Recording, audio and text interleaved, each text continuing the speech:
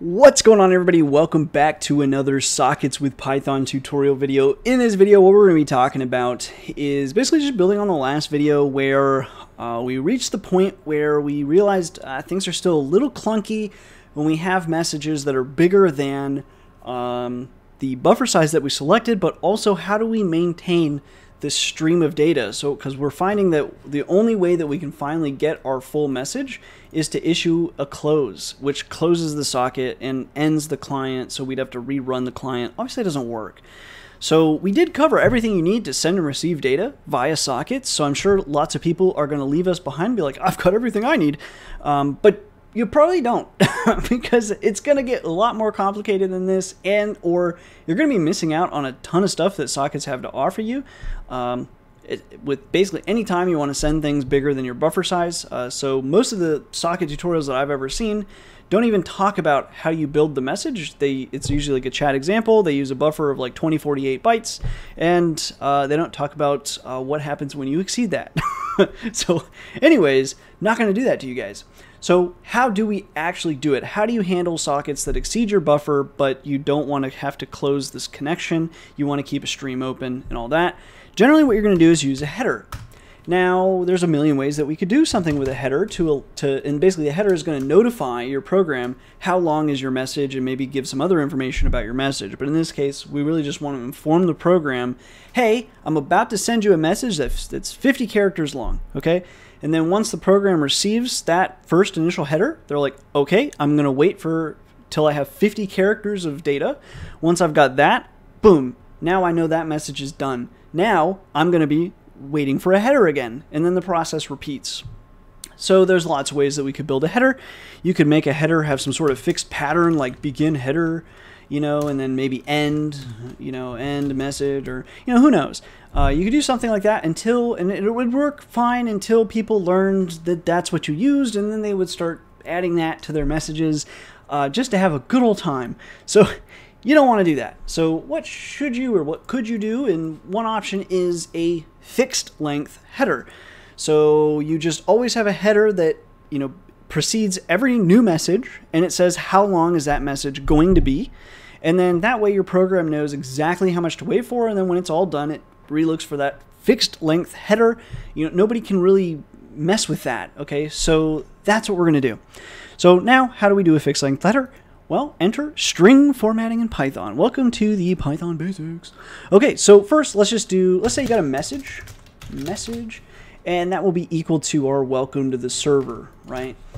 Now what we want to do is get the length of that and issue that in a fixed length header. So you can't just say len message, because that might be, if it's under 100, it could be 2 characters, 1 character. If it's greater than 100, it'd be 3 characters. We need it to be a fixed length. So how do we do that? So the way that we're going to do that is first you have to kind of decide, well, what is like the longest message we could ever receive? Okay, I'm going to go with 10.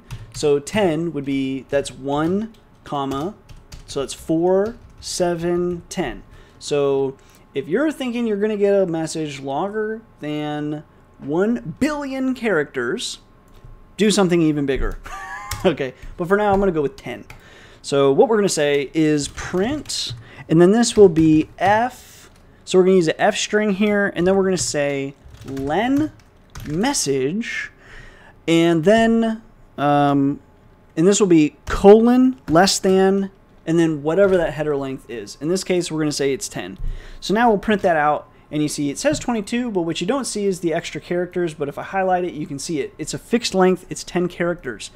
The next thing we could do is we could actually append to it the original message. So we'll do that.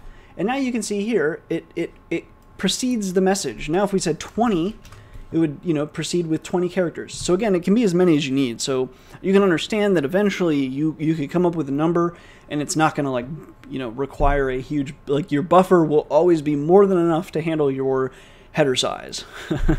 Well, I guess I can't say always, but it should be. Okay, great. So now, what we want to do is implement this. Luckily, we've basically done it, so at least server side. So now I'm going to come down here, come down here, paste that. We'll tab that bad boy right on over. message will equal the header plus the message. Don't forget the plus message bit, otherwise you're going to have a bad day. Cool. Okay, we're done. Server side, easy. Now we have to come to our client. And also, let me change this back to 10. The other thing I'd like to do is implement a constant that is just going to be header size, and we're going to set that to 10. And then here, we're going to pass that with another, what the hell happened? Another set of brackets. Cool. I actually did not know this before doing this tutorial because I've like never needed to embed a variable inside of another variable. But yeah, you can just embed more brackets inside more brackets. Fascinating. Okay, save that, come over to our client, and we are ready to implement this on our client. So the first thing I would do is share the header size constant, so paste that in there. And now we are going to continue with a new while loop. So again, while true, full message. We're going to tab this over. Not only will we have full message, but we also want to track new message as a flag. So the very first message we get is definitely the start of a new message. So we're going to set that equal to true. We'll continue receiving in small amounts, but 8 is way too small, so we'll go with 10. So we can at least receive the header, right? Or actually, let's do 16, so we receive a little more than the header. So message, we receive the message, and all we're going to say is if new message, if that's the case, we need to know how big is this message going to be. So if it is, then we're going to say print, and then we'll say new message length, and that will be message up to header size. Okay, so that will give us basically the length of the message. And then what we're going to say is, and it's sort of kind of dawning on me that I don't think I properly explained like what the heck is actually happening here. So so obviously the 10 is how long. This is your alignment, so that means it's going to be left aligned. That's really, it's more like an arrow. So if you want to like right aligned, you would go right, and then I honestly forget there is a center. I think it's like enter or something. I could look it up. I am kind of curious. I already forgot what it was. Oh no, it's a caret. So it's a caret sign. So if you want it to be centered, you would use that. But we don't, it doesn't really matter.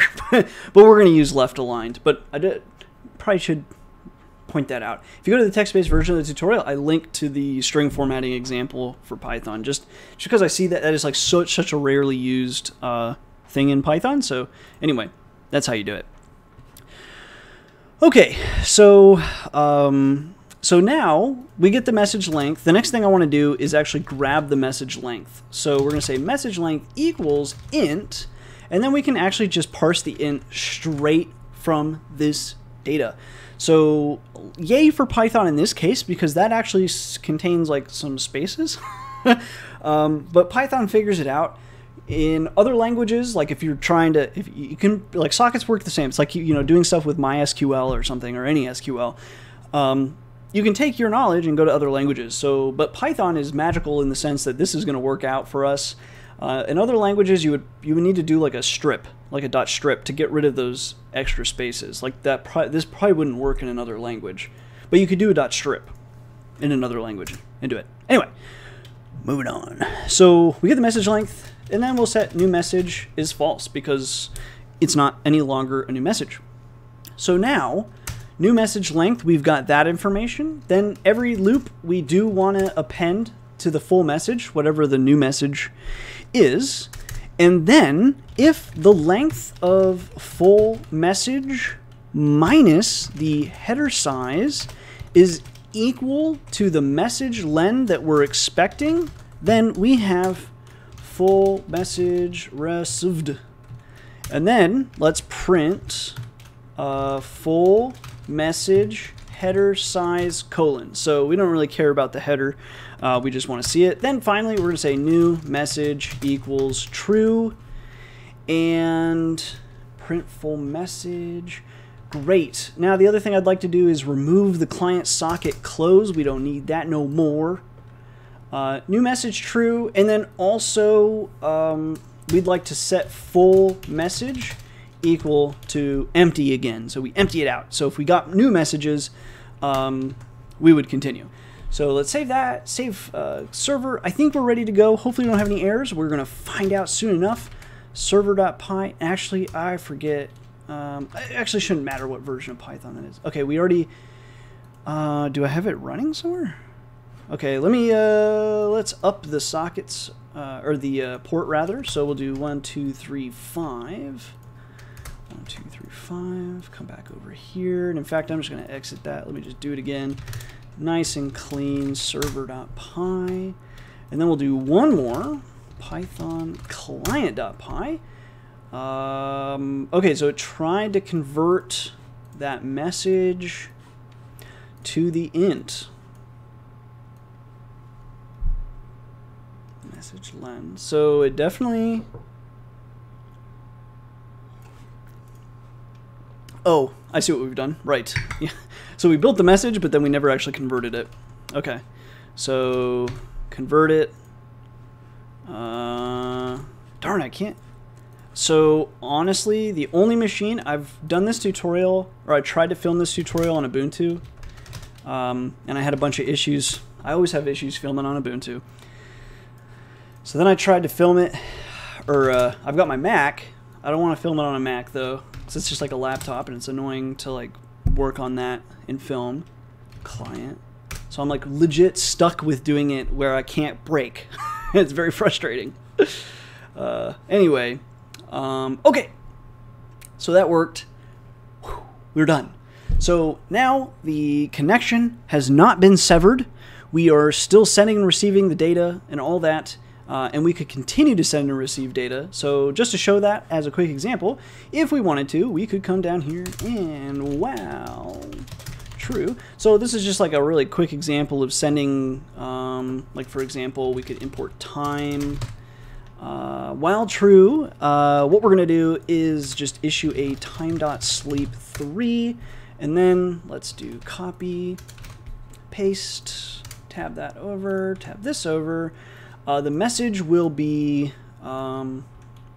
whoops, F, it just doesn't matter, time to time, the time is, okay, whatever.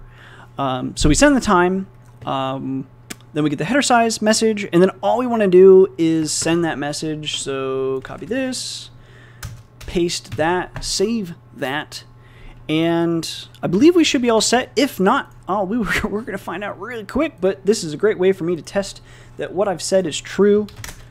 Python server.py. Really wish I didn't have to do this every time. Really wish I could just break it.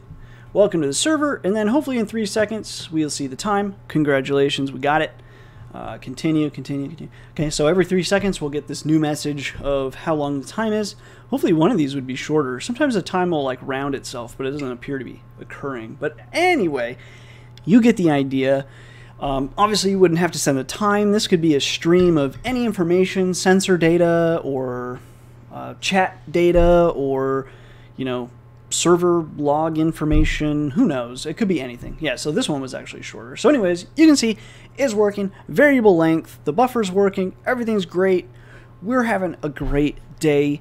I think I just have one more thing I want to show you guys, and I think I'll do that in the next tutorial, and that is going to be how do we send, like, messages like this are cool, like sending strings is awesome, and you could use at least like JSON or something like that. But in the next tutorial, I'd like to show you guys how to send Python objects. So how, like, let's say you've got an array or a dictionary and you didn't want to use JSON, or anything. Everything in Python is an object, so basically any data structure, so including like machine learning models or anything. Doing this in Python is really easy. So I want to show you guys in the next video exactly how to do that. But before that, quick shout out to my most recent channel members, Rajnish Kumar, Cheeky Buns 13, Frank Lloyd Jr., Payman Sayadi, and Mohammed Almore. Thank you guys very much for your support. You guys are awesome. Okay, I will see you guys in another video.